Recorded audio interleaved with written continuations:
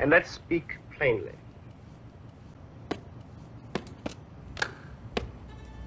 We needed cheap labor for all that cotton. And so we got it. And decided it was happy. Everybody's a race of one kind or another. We're not talking about racial prejudice, we're talking about the structure of power. And one of the reasons I'm black is because I had to be black in order to justify my slavery. That's part of my inheritance and part of yours too.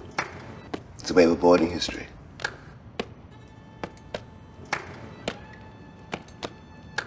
We are living in a world in which everybody and everything is interdependent, and it corrupts the view from here.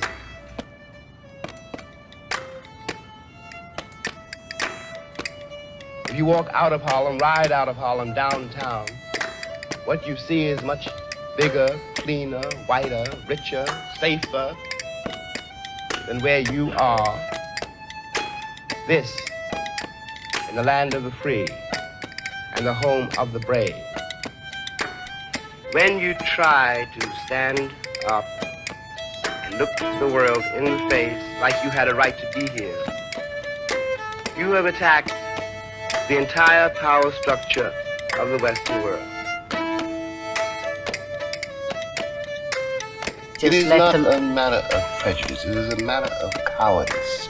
It is easy to blame the nigger or the Arab or the Jew or the dyke or the faggot.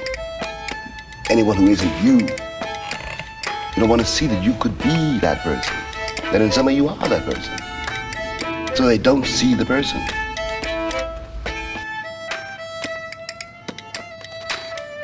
And these are my countrymen, and I do care about them.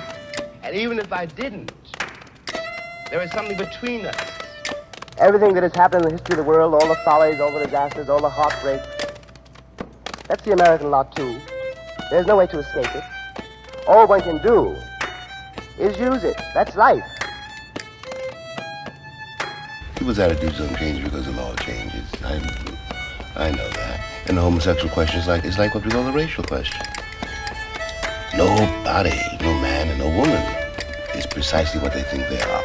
Love is where you find it. And it is a terrifying thing. Something is beginning to crack. It is clear to me, it's clear to many, that what we call the political vocabulary of this age cannot serve the needs of this age.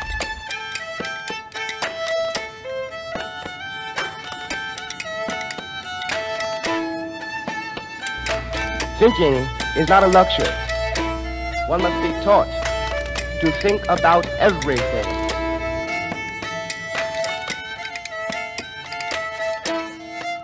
One of the great things that the white world does not know, but I think I do know, is that black people are just like everybody else. We are also mercenaries, dictators, murderers, liars. We are human too. And no one can challenge that statement as a matter of historical record. And if you lie about that, you lie about everything.